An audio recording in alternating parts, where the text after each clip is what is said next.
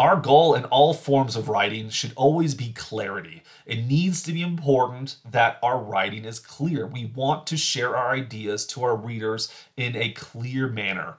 Mathematics is actually quite confusing enough, even for mathematicians at times, right? So we don't want to make our writing any worse by making it more unclear when the topics themselves are challenging enough.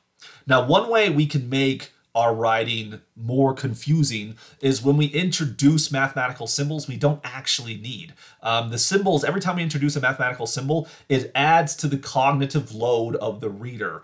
And is that a good thing or a bad thing? It depends how we're using it. When we add symbols, we have to be adding them to try to add to the clarity and not lose the clarity. And so therefore, my advice to you in this video is to avoid using unnecessary symbols. Don't make the mathematical waters more muddy than they already are. So let me give you an example of such a thing.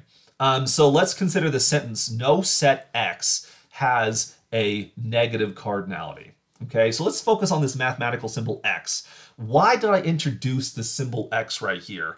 If I'm only trying to describe a generic set, then I probably didn't need the mathematical symbol. If I'm gonna reference this generic set in the future, and I should say the immediate future, like I'm gonna talk about X in the next sentence again, then sure, by all means we could introduce the set X, and so for the rest of the paragraph, when I talk about X, you realize I'm talking about just some generic set right here. But if that's the case, then it's appropriate to use the symbol. It's necessary to help simplify it later on.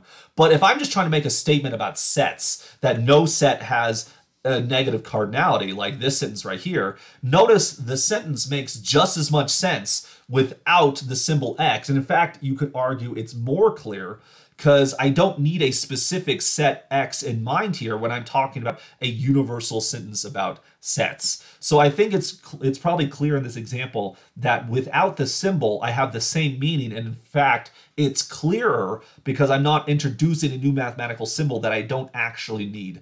And so try to avoid unnecessary symbols. If you can do it with words alone, do it.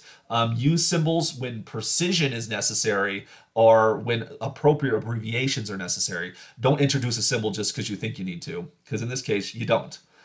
And now, with this video now complete, that brings us to the end of lecture 20 in our lecture series. Thanks for watching. If you learned anything in this video or these videos for this lesson, please like these videos. Subscribe to the channel to see more videos like this in the future. Share these videos with friends if they're interested as well. And as always, feel free to post your comments, your questions in the comments below, and I'll be glad to answer them as soon as I can.